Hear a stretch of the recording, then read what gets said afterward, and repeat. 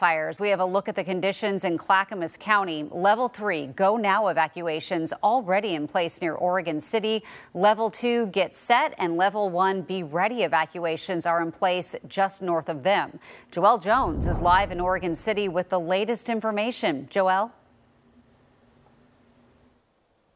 Yeah, Jenny, we are here at the Incident Command Center off of South End Road. That's right on the border of Oregon City and Canby. And you just missed it. There was a helicopter dropping water now on this fire, which is off of a steep ledge fueled by high timber. We're told the conditions have much improved since this morning, but as you can see, there is still some smoke behind us. Here's a look at some of the video we shot earlier today.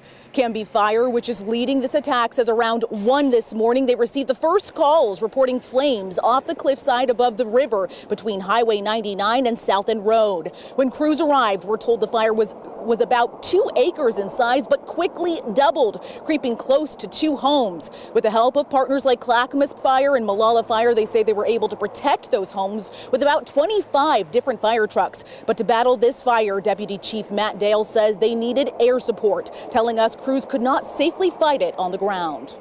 We cannot put personnel up there. It's too dangerous. It's too loose. And the fire right now at this time of morning is just creeping along. So it continues to creep until the day heats up, and then we expect fire behavior to increase and the danger to become even greater to the homes and people up here. Now, due to that difficult terrain, Canby Fire says they had to borrow the helicopter you see here from another fire. The aerial team began scooping up water from the Willamette River and dropping it onto that fire off the cliff around 10:15 this morning. Canby Fire says Clackamas County will likely close the river during this operation. Officials are urging Level 3 go now evacuations from South End Road, from Highway 99 East to Reflection Lane, west to milepost 16 on Highway 99 East and south to South End Road.